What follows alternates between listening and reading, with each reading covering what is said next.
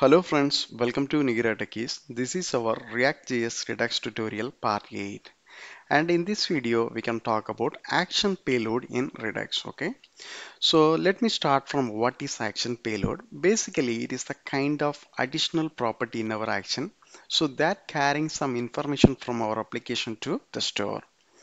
So first, let me go to my application. So in my previous videos, we have talked about this action. It is kind of plain JavaScript. It is having one default property, its type. So it is defining what is the type of this action. At the same time, we can have some different parameters. Okay, I mean the different properties. It is up to the developers. At the same time, the standard way of transferring data through the action, we have this payload option. Okay. For the explanation, I'm going to use the same example that we used in our previous videos. So it is kind of online product purchase. Here the state is nothing but an available products and our action is buy bar. So if I'm clicked this one, so the count will be reduced by 1. Okay. So this is the existing scenario. For explaining this payload information, I'm going to provide one input box. There user can enter the value. So based on the entered value, I'm going to reduce the available quantity. Okay, that's all about our concept. Now I'm going to start our implementation. So first I'm going to create one component. Okay, here we can use this SFC, stateless functional component, and our component name is payload product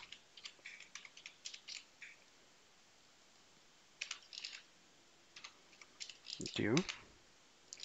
So here I'm going to have one text available bat. Next we can have one input box, and finally the button.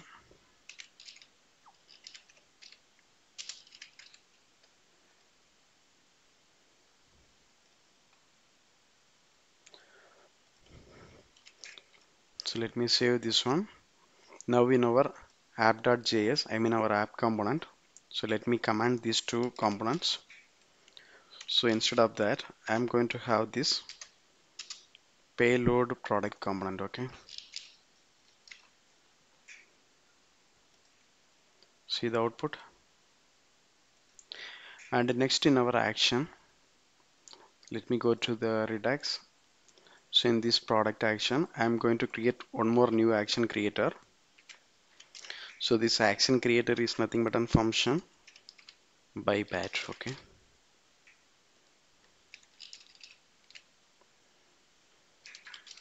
And it is going to return the JavaScript object with the default property of type, and the type value is by batch. Okay, this is fine. And as I mentioned, I'm going to have one more property, payload, and then we can have one input. Okay, so the initial value I'm going to provide 1. I mean the default value. I'm just added. So let me save this one. Now let me go to the reducer section. So in this reducer, we have this bat reducer. I'm going to use the same one. So if you noted this logic, I just detected one value. Okay, so instead of that, we can use this payload option.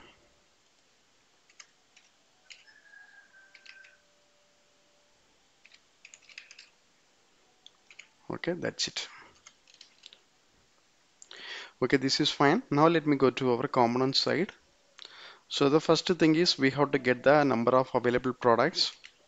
So for that, we can use this use selector hook.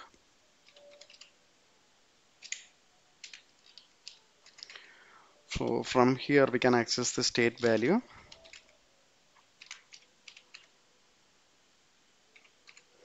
I believe it is the number of bats. Okay. Yeah, we can copy the same thing.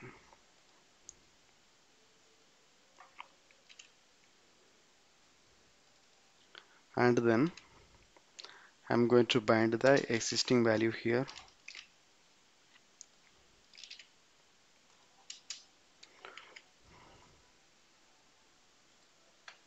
See, it is showing the available products, okay? And then we can complete this buy bet action. So for that, we have to use this use dispatch option. So that also we have implemented in our product component. So let me copy this one.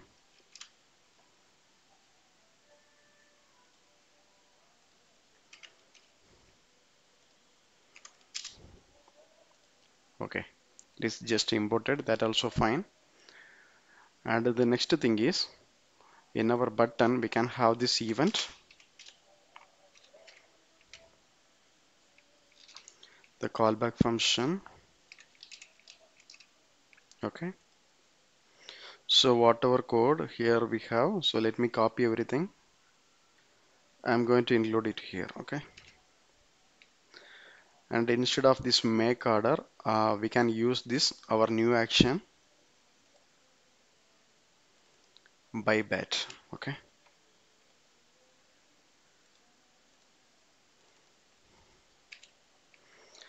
And let me import this one, otherwise it will create an issue.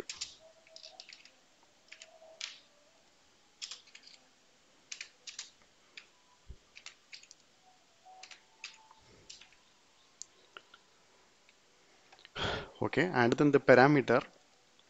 So parameter is nothing but an whatever value I have entered in this input box. So what I'm going to do, let me declare the use state variable here,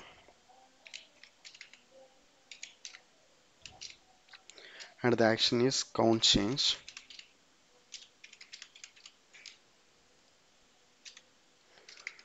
And I'm using this use state option. So the default value is 1. So we can bind here the default value. And in this on change event,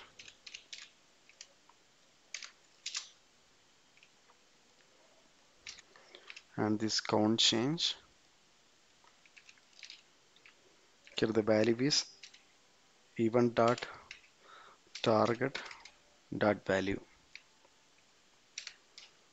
Okay, this is fine. And the input we can use this product count. Okay, so in this buy bet. Now we have completed. Let me save this one.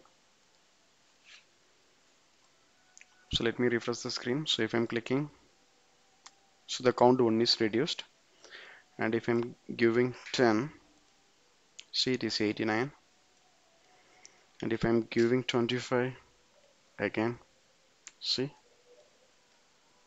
So that means our functionality is working fine. So let me recall everything once again. First we started from our action. Okay, so we have created the new action buy bet.